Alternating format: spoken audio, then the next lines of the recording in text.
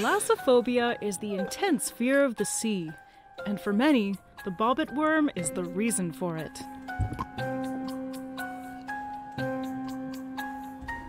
These horrifying marine worms have razor-sharp jaws that can snap their prey in half like twigs before dragging them down into their hellish burrows. The bobbit worm is pure nightmare fuel.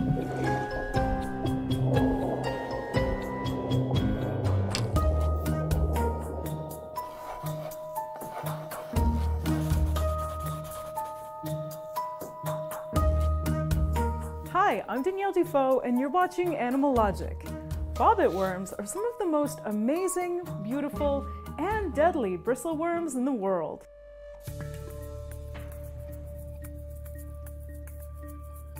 These danger noodles have been around for ages. The oldest bobbit worm dates back to 400. I don't know if you could call that a danger noodle, because like danger noodle is like kind of cute, right? Like it's like, oh, it's a danger noodle, it's kind of cute. These things are not cute. A million years ago, and it was found in the Middle Devonian rocks of Ontario. Described in 2017, Websteroprion armstrongi was a jawsome beast that was about 1 meter long. These worms are ambush hunters, and from a distance, they look harmless. But if viable prey swims within range, the bobbit explodes out of its hole and catches it in the blink of an eye. Then, the prey is dragged down into the depths of hell and never heard from again.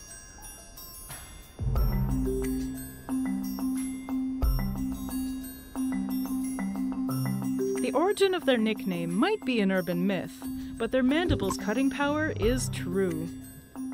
They're known to cut small fish in half and stun larger prey just long enough to pull them into their mucus-lined burrows. Yeah, he whiffed the first time. Look. Larger prey just long enough to pull them into their mucus-lined He whiffed the first time, dude. Bobbit worms are mostly nocturnal predators, so they need to be able to sense prey in the dead of night without using their eyes.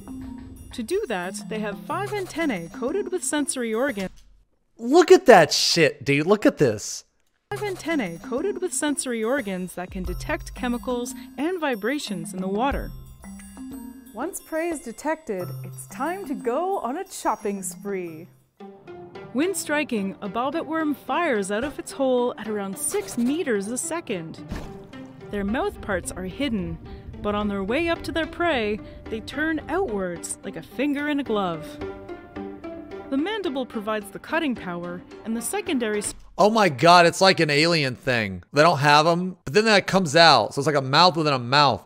Serrated mouth parts, called maxillae, grasp the prey and bring it into the mouth. There are some claims that the mandible can inject a paralyzing toxin, but this hasn't been confirmed and research is ongoing. I wonder why it hasn't been confirmed. Nobody wants to test that shit, dude. But their head is not the only interesting thing about bobbits. Their bodies can be beautifully iridescent, and they're super long. Bobbits are just... That's what she said. Sorry. About 2.5 centimeters wide, but they can be up to 3 meters long. Their bodies are segmented, and each segment has bristles. As they grow, they add segments to their body. Look how big that fucking thing is. Dude, that is enormous. The current record holder for most segments was a Japanese bobbit with an amazing 673.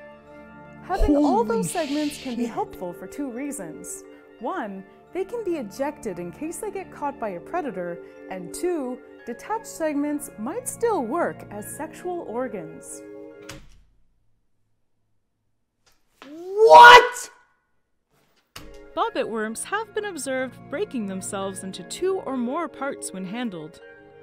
Amazingly, sometimes more than one part can survive and regrow the missing parts.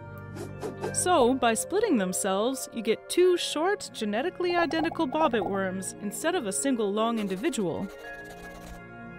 The sexual aspect of their segment detachment hasn't been confirmed.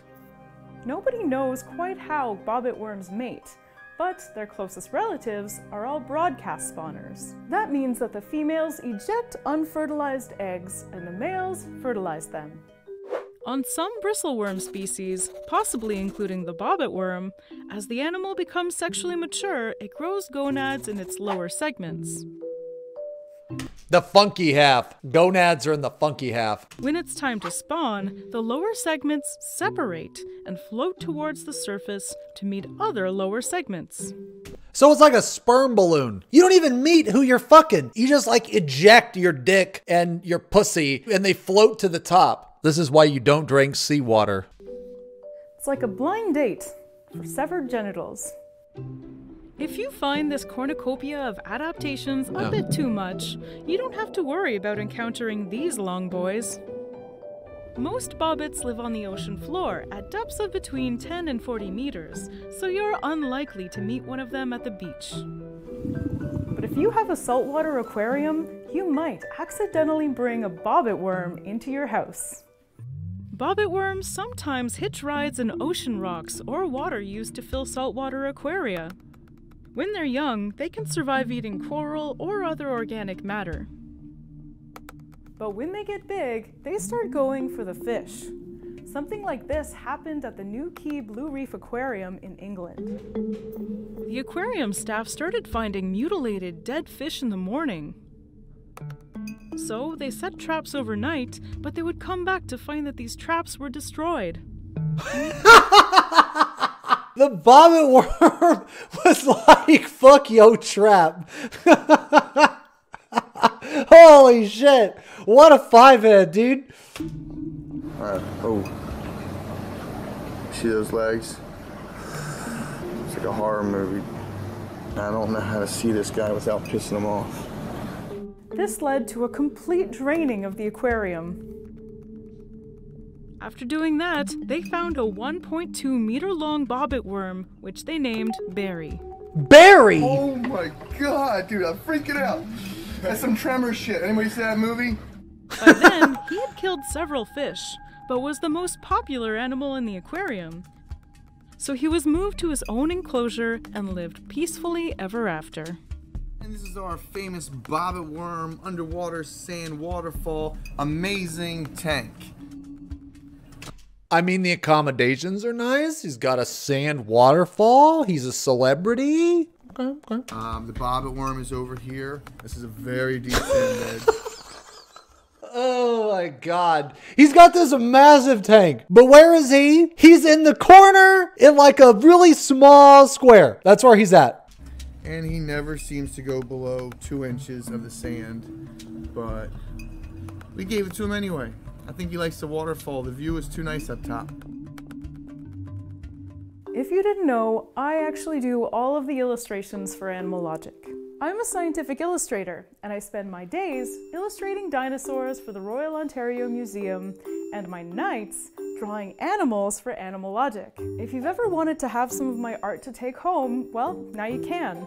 You can find my first published art book on Is this an ad? Store. Is this an ad? It features 99 Oh, it's an ad! illustrations for Animalogic. Oh! From when we first started making this show to now. You can also take home my favorite I'll watch the reptilian ad. illustrations with a 6-pack of Animalogic stickers. You know, those are pretty good. Those are really good. If you wanted to Yo, look at this guy. There's no way this chameleon or lizard is not giving us the concern froge right now. What are these emotes? This is obviously Craigasm. This is Pepe Stare. This is Madge, probably. This is Bleppers. And this is Peepo Riga. Ready to blend in. have something Animalogic for your walls, I think you should go check out this really beautiful art poster by Conrado Salinas. I think you'll really like it. And there's more to come. Available Art was for pretty good. pre-order is a Art was montage pretty good. poster and a mug with a beautiful wraparound A mug? design, both featuring many of my original illustrations for Animalogic. If you want to support the show and take home some of my favorite scientific